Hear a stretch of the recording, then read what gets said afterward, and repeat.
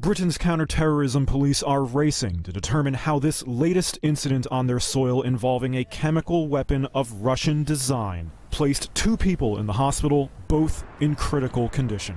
Exposed to the nerve agent Novichok.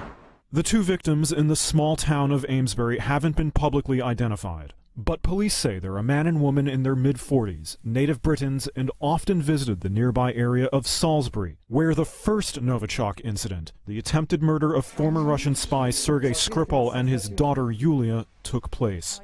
But that's the only connection revealed right now. I don't have any intelligence or evidence that they were targeted in any way. There is nothing in their background to suggest that at all. So the exposure may have been accidental. And as the British government believes Moscow was responsible for the Skripal incident, they're again demanding that Russia reveal details of how they would have carried it out in order to trace the path of the chemical. Добрый день. Меня зовут Юлия Скрипаль. We spoke to Yulia Skripal after she was released from the hospital in May. She'd been in a coma for 20 days, and the long-term effects of the poison used on her still aren't known today. Now, the 2 Britons exposed are patients at that same small suburban hospital. And this time, hospital staff may have been better prepared.